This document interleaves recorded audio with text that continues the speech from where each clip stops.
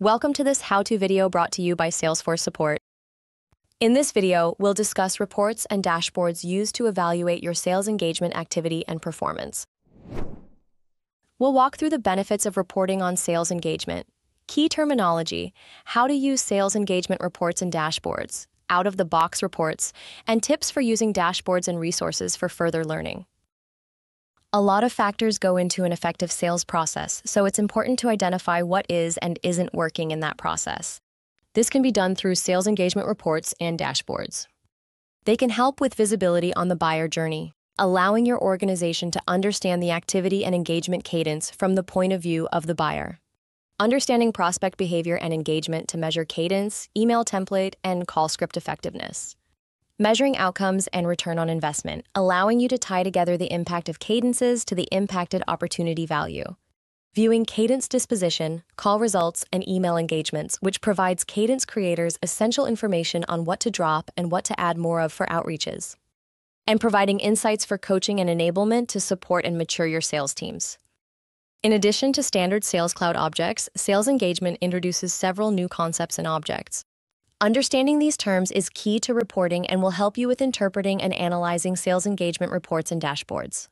Target is the lead, contact, or person account that is added to a cadence. Cadence is the sales flow built by your cadence builders.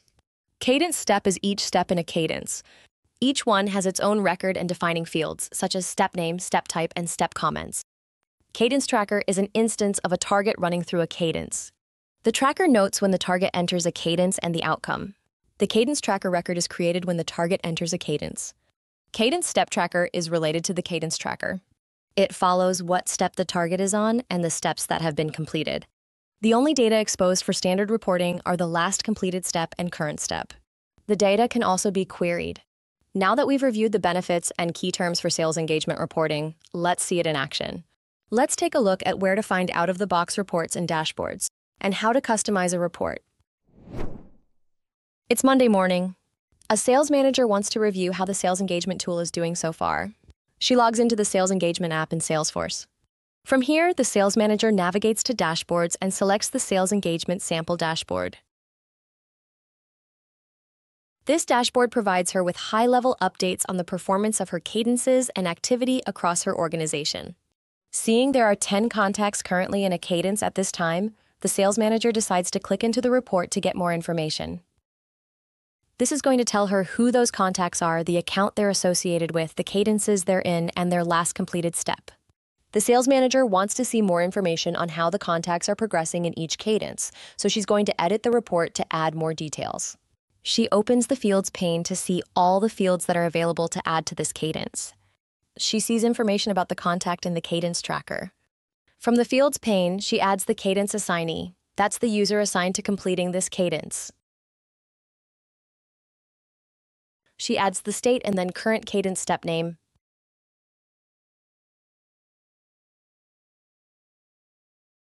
She reviews the report to make sure all the right fields are in there.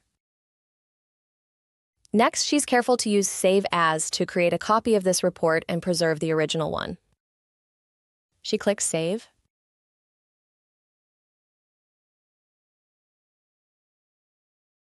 Then Save and Run. And now she can see the new version of the report. Sales engagement comes with a number of custom report types you can use as a template for your own reports. You can find sample reports based on these report types in the Sample Sales Reports folder, or you can use these report types or templates to create brand new reports in the Report tab. Let's dive into some of the reports that have already been created for you. There are 4 main types of reports that come pre-configured with sales engagement, each with its own subset of reports, which you can view in your org. Cadence Outcomes reports are great for identifying cadence outcomes and return on investment for sales leaders and sales operations. They focus on leads and their progress through a cadence. Asset Engagement reports help measure cadence engagement and email success, focusing on cadence assets such as email templates and call scripts. They are ideal for sales leaders and sales operations.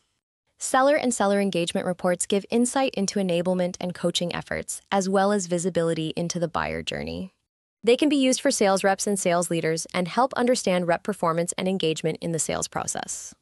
Buyer and buyer engagement reports can also give insight into enablement and coaching efforts, as well as visibility into the buyer journey.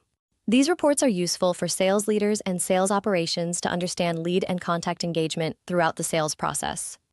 To wrap up, let's review some best practices and resources for sales engagement. When it comes to working with sales engagement reports and dashboards, remember the following tips. Sales engagement includes several purpose-built, out-of-the-box reports. You should always start there.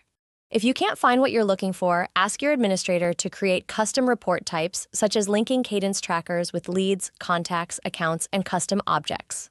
Always store reports that feed into sales engagement dashboards in a separate folder, where they cannot be edited by dashboard users.